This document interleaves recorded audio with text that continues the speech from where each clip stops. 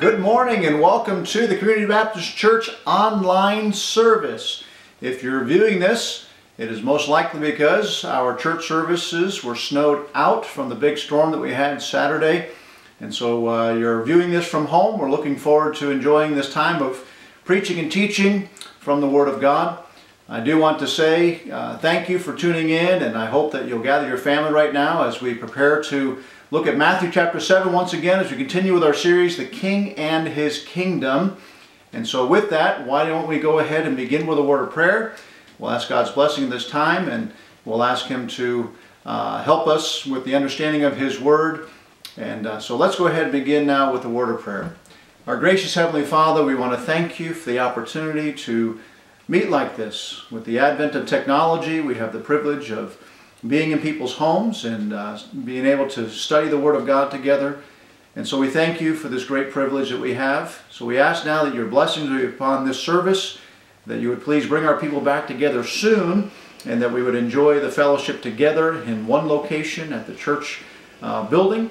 But we do ask now that You would please bless this time of study. May You help me to say only those things that are necessary for this time of study. May the people have ears to hear what You have preserved for us in Your wonderful Word of God. We thank You and praise You for Your goodness. In Jesus' name we pray. Amen. All right, we're looking at Matthew chapter number 7, and we'll be studying verses 7 through 12. In my introduction, we have a few notes that are from our previous lesson. So last time we met, we studied Matthew 7, 1 through 6, where we learned that Jesus was teaching His disciples not to be judgmental. The meaning that I gave to that was fault finders. There are many people that are easy critics. In other words, they're rash. They can be what we call judgmental. They really don't think about perhaps what the others are going through. In the setting that Jesus was teaching, He was dealing with the religious rulers of the day, the Pharisees of that day, who were the religious leaders. They made up their own rules as they went along, but they were very quick to judge other people's actions. What I've found as a Christian over many years is that we have to learn to give people the benefit of the doubt. We have to learn to deal with people where they're at. And they may not do things the way that we think they should do them. They may not act the way that we think a Christian should act. But that's really not our job to sit there and criticize them. Many people need the Lord Jesus Christ in order to help them change some of those things. But then those of you who have changed over the years shouldn't sit in judgment of someone that took you 10, 20, 30 years to overcome certain things. Don't sit in judgment on someone else. And so as we look at the Word of God last week, we looked at those who may be finding fault in others. Now, even though many people know this verse, in Matthew chapter 7, verse number 1, judge not lest ye be judged, they use it incorrectly. Jesus does tell us that we are to judge. We're to make good judgments, and we're to be discerning people as Christians. We make judgments every single day. People have to decide who they're going to hang out with. People have to decide if it's a good decision or not. Maybe it's a financial decision. So we make judgments all the time. Scriptures teach us that we're to judge righteously, meaning that we're to judge with God's intentions or God's right standing or position. So we must know the Word, we must understand it, and we don't go around judging people necessarily, but when it comes or falls in our lap, or we're in a situation where we have to try to deal with something on a spiritual level, we are to know what the Bible says. If we're in a position of offering advice, then we're to do it, and sometimes it's not received well. So with that, Jesus was trying to teach His disciples not to have a harsh, critical spirit when dealing with people in the work of God. And we have to take a lesson from this. So, as we move along now to chapter 7, verses 7 through 12, that theme kind of carries over just a little bit, but notice what it starts off with here in verse number 7. Ask, and it shall be given you. Seek, and ye shall find. Knock, and it shall be opened unto you. For everyone that asketh receiveth, and he that seeketh findeth, and to him that knocketh it shall be opened. Or what man is there of you, whom if his son ask bread, would give him a stone? Or if he ask a fish, would give him a serpent? If ye then, being evil, know how to give good gifts unto your children, how much more shall your Father which is in heaven give good things to them that ask him. Therefore all things whatsoever ye would that men should do to you, do ye even so to them. For this is the law and the prophets. So we have a great portion of Scripture that really puts a little bit more in perspective. As I mentioned last week in our series, or in the sermon, this chapter number 7 really kind of summarizes what took place in chapters 5 and 6. And so as we look again here at verses 7 through 12, it's a continuation, if you would, of the verses 1 through 6. And I'm going to use verse number 6 in this as an illustration as well. But then it also summarizes some of the other lessons that we learned in chapters 5 and 6. So let's go ahead and start right here with just mentioning what we're going to find in this portion of Scripture. We have 3 main points of this passage. If you want to jot them down or if you want to follow along in the Scriptures: persistent prayer, paternal provision, and prescribed practice. So we're going to start first of all in verses 7 and 8 with persistent prayer. As I've already read those verses to you, I won't reiterate that. But the idea is that of persistent prayer. The Bible says here to ask, to seek, and to knock. Each one of these seems to be a progression in asking God for something. Many people give up. They have said, well, I prayed and God didn't answer me. I prayed and this didn't happen. Well, we notice here in verse number 7 it says, ask, seek, knock. Verse number 8 goes on to say, for everyone that asketh receiveth, and he that seeketh findeth, and to him that knocketh it shall be opened. And so this testifies of a privilege that God gives to all believers to pray. Now think of that. The God of the universe has given us, we his followers, those who claim Jesus Christ as their personal Savior, he gives us the privilege to pray, to communicate with him, to talk to him, to ask him for things. Secondly, it accentuates the need to pray persistently. So many of us give up. We've asked God and it didn't happen. Well, if you were to keep asking God, it would demonstrate that your persistence would demonstrate that you really are desirous to have this thing answered. And God would pay attention to that. So we ask, we seek, we knock. We keep asking until we get an answer from God. Thirdly, it portrays the dependability of our God to answer prayer. There's no one else in the world that can answer our prayers. Now you may go and ask a friend for money, you may go ask somebody for a favor, but when it's something above and beyond the abilities of another human, maybe it's something that is a health-related issue, maybe it's something bigger than you know anyone else can handle, you can turn to God and say, God, I need you. And if you don't get it by asking, then you ask more. You seek. You look harder. And if you don't get it by seeking, you start knocking. Now you think about it. Knocking gets people's attention. If I take time here and knock, everyone's attention is now drawn to that knocking. And you're thinking, after a while, if somebody doesn't answer that door, I'm going to answer that door. Well, God uses that as an illustration that if we don't get something by asking, then we seek his face. If we don't get it by seeking his face, then you knock. So it's increasing the intensity if it's a real need. And sometimes through that, God will answer you in different ways. Now listen to what John 15:7 states. If ye abide in me, and my words abide in you, ye shall ask what ye will, and it shall be done unto you. A couple keys that we find here. If ye abide in me, that's Jesus Christ. Number one, do you abide in him? First, are you a truly born-again believer? Secondly, are you living or dwelling in his presence? Do you spend time with God? Do you walk with God? Do you study his word? Do you know what his will is?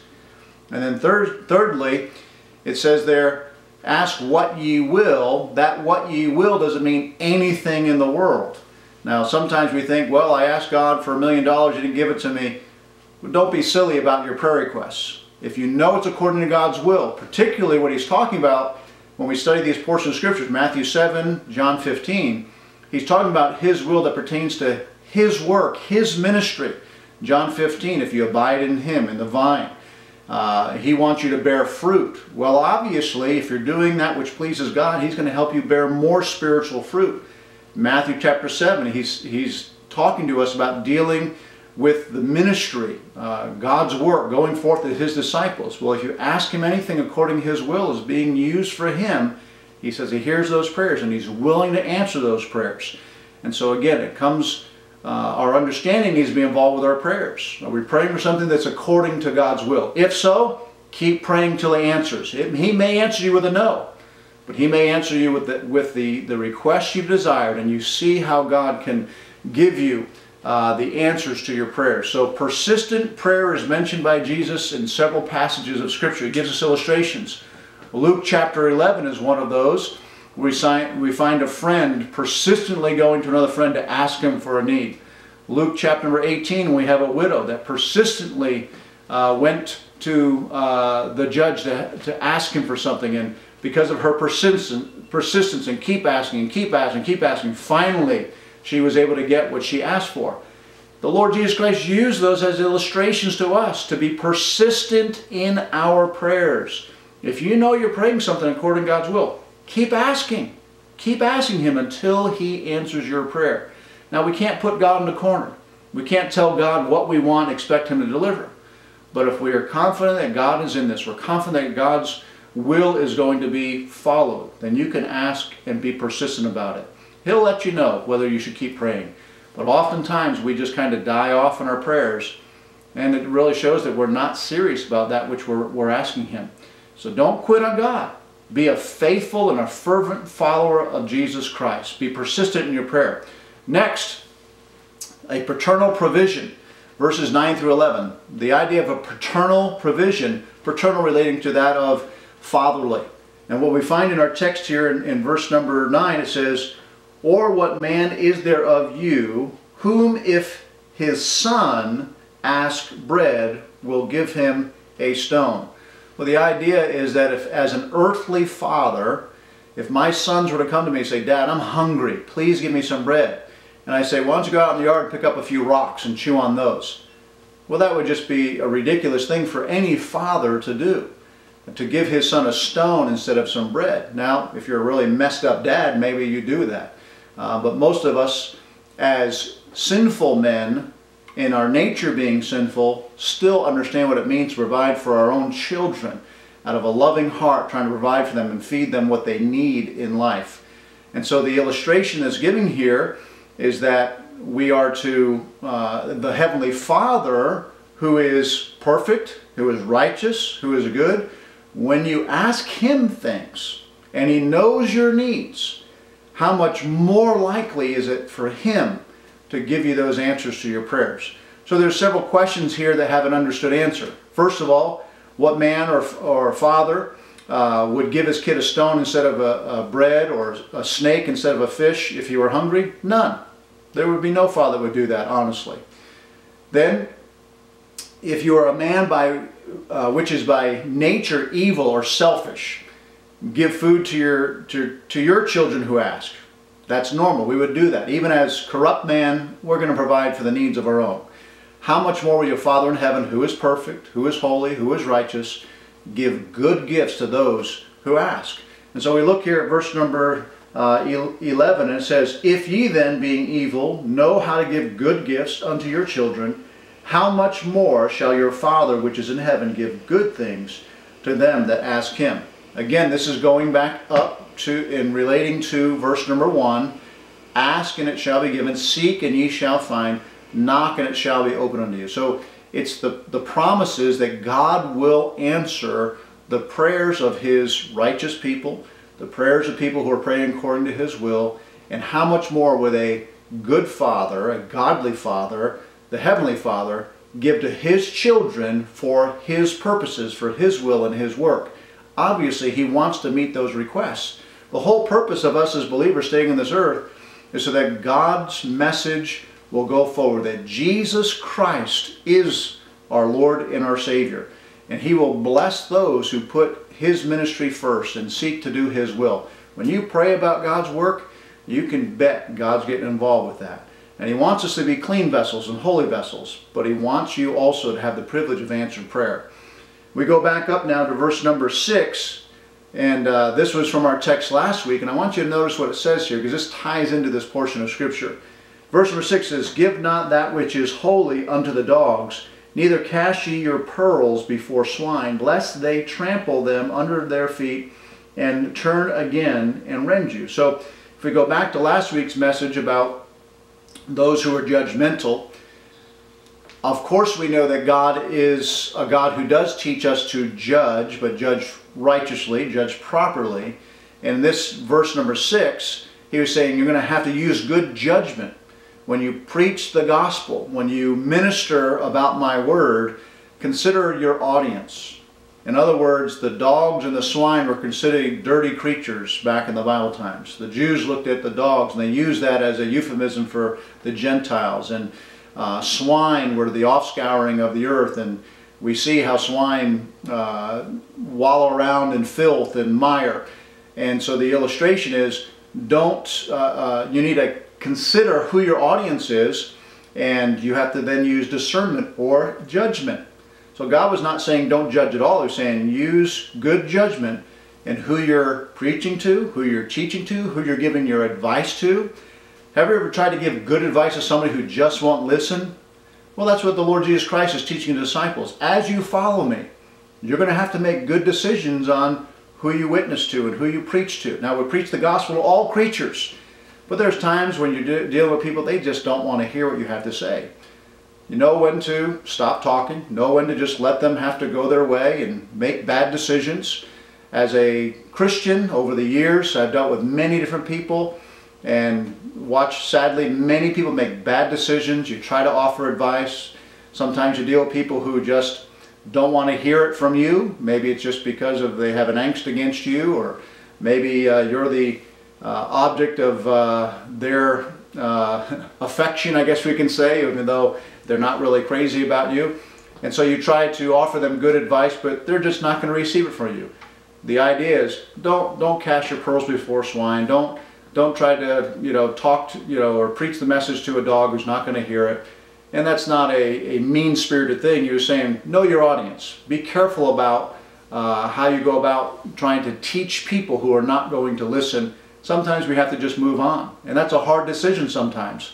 But sometimes you have to move on. Maybe later on they'll be ready to hear. Maybe they won't. But your job is to be discerning, to be judgmental in knowing your audience and trying to preach the truth and teach the truth to people. So, with that being said, we go back to our text, and we'll look at our last main point, a prescribed practice, verse number 12. This verse has been called the golden rule. Do unto others as you would have them do unto you. Many people have heard about the golden rule. Well, James chapter 2, verse number 8 states this: If ye fulfill the royal law according to the Scripture, thou shalt love thy neighbor as thyself, ye do well. Now think about that. James called it the royal law. The royal law is loving your neighbor as yourself. And James says if you practice that, you do well. So again, we tie this back into verse number 12, and listen to what verse number 12 says. Therefore, in conclusion of what we've just read, therefore, all things whatsoever ye would that men should do to you, do ye even so to them. This is the law and the prophets. Interesting that several times in the Scriptures we see that there is the statement, this is the law and the prophets, or against such there is no law. Very interesting that, of course, the law was what the Jews always went back to. And the law states this, the law states this, we're supposed to live by the law. The problem is with religious people, they may quote the law, they may know the law, but very few have a relationship with the God of that law. So they can quote the law, they can try to have religious observances. We have many Christians come to our church even, and they have all types of this religious mindset. Well, as long as I go to church, as long as I read my Bible, as long as I pray, all those are good things. But if they're thinking that's what gets them to heaven, then they're sadly mistaken. What gets us to heaven is a relationship with the Lord Jesus Christ. By trusting that Jesus died on the cross for our sins, that Jesus Christ is the only one that could pay my sin debt. He was my substitute. And when He died on that cross, was buried, resurrected from the dead, He fulfilled what was necessary to pay for John's sin debt, to pay for the whole world's sin debt. And it wasn't until I understood that and I asked the Lord Jesus Christ to be my God and my Savior, that is the day that I became a child of God. That is the day where I had my sin debt totally forgiven. And now I can start growing and living for Him the way that He wants me to. So as you look back to this idea of the golden rule, Well, of course everybody wants people to live by the golden rule. Well, if I'm nice to you, you'll be nice to me. But we do it in a selfish way. The idea that Jesus was expressing is, no, you treat people in a loving way. You're to love God first, but then you're to love your neighbor as yourself. Why would Jesus Christ be saying that? He was saying that because they were so used to the religious rulers being so selfish in how they lived their lives and what they imposed on the people. He was saying, what's going to make you distinct from the religious rulers of the day and from the secular leaders of the day? Your love for others will teach such a lesson to these people. And they'll say, what is it about you? Why, when somebody criticizes you, you don't criticize them back? Why is it that when someone's mean to you, you're not mean back? Why is it that when someone's trying to take advantage of you, you don't take advantage back? That doesn't mean be a doormat, but it does mean that when they see the love that you have for others, they'll say something's different about this person, because in our flesh, oh man, you do me wrong, I want to do you wrong. You're going to take advantage of me, then I want to either avoid you or I want to take advantage of you. What Jesus is saying is, don't be like them. You be someone that exemplifies Christ-likeness. For anyone out there who thinks that being a Christian means that you're weak, try to put that into practice. When someone's mean to you, you be nice to them. When someone's trying to harm you, you turn the other cheek. That takes more of a man than most of us could ever imagine to walk away from those things. So we need God in our life to help us with these things. But also he says, remember what he's saying, we need to make good judgments, be discerning about our audience, know how to handle ourselves. There's some battles that are just a waste of our time. Why should Christians be fighting silly, nonsensical battles? There's too many people that win to Christ that want to hear it. There are too many people out there that want to learn more about God's Word. Don't argue and fight with people over silly, nonsensical things. We understand that God wants us to be different than the world standard or the religious standard, what they were observing. He wants us to be good testimonies of Him in a loving way. We're to represent Jesus Christ. So what is the royal law, as James states it? The royal law is love thy neighbor. Now we would say, who is our neighbor? Anybody. Anyone you come in contact to, the idea is that's our neighbor. In about AD 20, as they say, there was a rabbi named Hillel. He was challenged by a Gentile to summarize the law. And you can imagine, if you know the law, is many, many books, there's so much detail in the law. So he was challenged by a Gentile to summarize the law for him. And he said this, what is hateful to you, do not do to anyone else. This is the whole law. All the rest is commentary. Go and learn it. That's a great statement. Think about it. What is hateful to you? Now, in a sense, that is a selfish way of looking at it. If I'm only going to do good to you so that you do good back to me, then that's selfish. That's like a husband and wife. The only reason I'm going to love my wife is because if I don't love her, I won't get anything in return. Well, that's not biblical love. Biblical love is loving someone without the expectation you're going to get anything back. That's how Jesus loved you. When He died on the cross, you weren't even born yet. And He loved you enough to die for you, with the expectation that someday you'll hear the gospel message, receive Him. And then your life would now be a trophy for God. You'll start living a life that honors Him. Now, so we want to make sure that we're using the royal law properly. Loving others, whether they love us back or not, doesn't matter. You love them. You do what's right. Give them the gospel. Treat them with kindness. Treat them with respect. And there's a lot more to work through with that, but that's a good understanding of what the royal law is. And so this prescribed practice, practice the royal law. Practice loving your neighbor as yourself. We take good care of ourselves. How much care should we take of those who have not heard the gospel? How much more care should we take of those who come to the church? You may say, well, I wouldn't be friends with this person. Okay, but you can still love them. You can still treat them with respect and kindness. You can still minister to them. And so that's what God is calling us to do. A fervent follower of Jesus is one who applies His teaching to his own life first. Don't miss this. This was the title of the message, a fervent follower. Last week it was fault finders. This week it's a fervent follower. A fervent follower of Jesus is one who applies His teachings, God's teachings, to his own life first. You want to do away with your harsh and rash judgmental personality? Start by applying His royal law. love thy neighbor as thyself. A fervent follower of Jesus is one who prays with persistence. Why do I need to pray? Ask, seek, knock. Because I don't know who I'm ministering to. I don't know who's out there that still needs to hear the gospel. And so I'm going to ask and seek and knock and ask God for wisdom on how to minister to other people. Could that be applied to other areas in life? Absolutely. It's a great prayer promise. Keep asking, seeking, knocking for other things. Maybe it's understanding of your spiritual gift. Maybe it's understanding of God's Word. Maybe it's how to be a better husband, a better wife, a better child. Maybe it's some other thing for finances or a job. God will allow you to ask for anything, but you must be asking according to His will. And so a fervent follower of Jesus is one who prays with persistence. A fervent follower is one who patiently waits on the Father's provision. Has God answered your prayer yet? No? Then maybe you need to keep praying with patience. Some of us are impatient people. We want it now. God, I want you to answer this prayer, and God, I want you to answer it right now.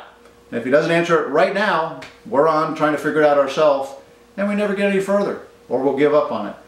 Learn to be patient waiting on God. And lastly, a fervent follower of Jesus Christ is one who practices the royal law. The loyal law, what's that? Loving your neighbor as yourself. Why?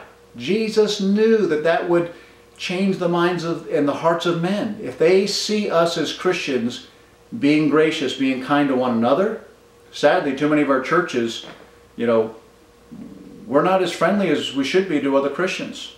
When somebody is hurting or when someone does something wrong, we're the first ones maybe to attack them. That would not be what we're supposed to do. Now, there's time for confronting sin, absolutely. But we're always supposed to do it with a loving heart and doing it in a proper way. So Jesus knew that if His men went out and spread the gospel, but they did it with love in their heart, and they demonstrated the royal law, then they would be much more successful than the Pharisees, who are condemning, who are harsh and rash in their judgments. And listen, I've met many Christians who have been that way, and that's sad. It really is sad to see Christians that don't understand their own Bible, but have a Pharisaical view of other people.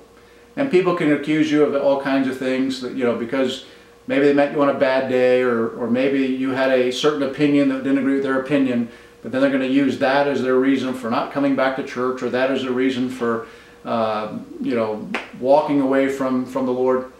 There's all kinds of reasons people do what they do, but you just need to be consistent. Learn to love people for who they are.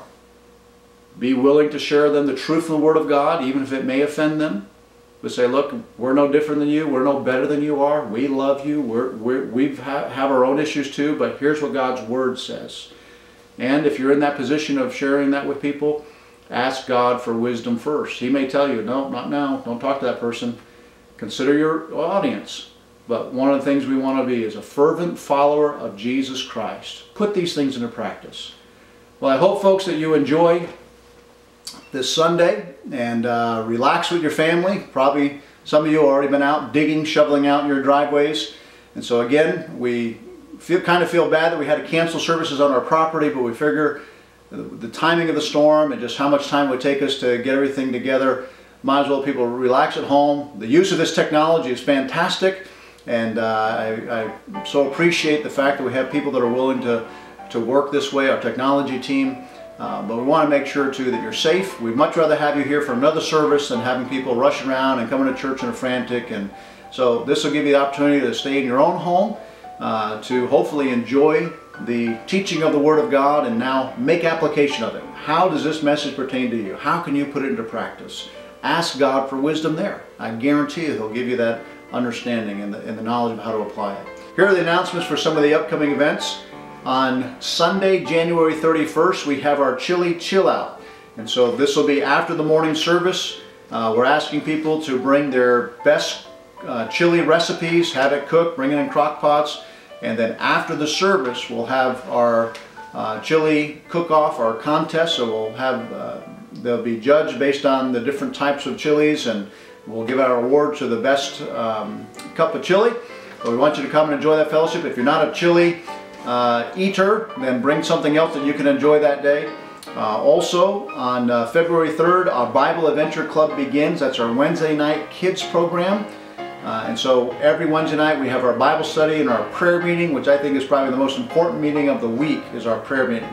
We get people that turn in our connection card with prayer requests on it. We're continuing to pray for people that have some really serious needs. We gather in groups after the message and we pray for the needs of our people.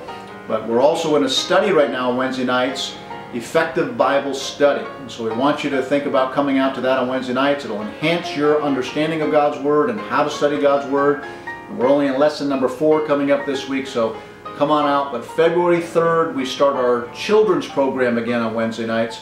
And so while you're in studying, praying with us, your children will be cared for with that program. Then men's prayer breakfast coming up Saturday, February 6th at 8:30 a.m. And we'd love for you to come out for that as well and enjoy that time. Men and boys, bring a dish to share, and we have a short devotion time. We go over the needs of the facility, upcoming events, and we have a time of prayer together. So love to see you at some of these things. If you have any questions, please go to our website, give the church a call. But why don't we go ahead and conclude in a word of prayer, and look forward to seeing you on Wednesday. No service, Sunday evening service as well, so we'll see you on Wednesday. Let's have a word of prayer. Father, thank you so much for your goodness to us. Thank you for your love for us. May you help us to take to heart the message from your word today, that we would be fervent followers of Jesus Christ. We thank you and praise you in Jesus' name. Amen.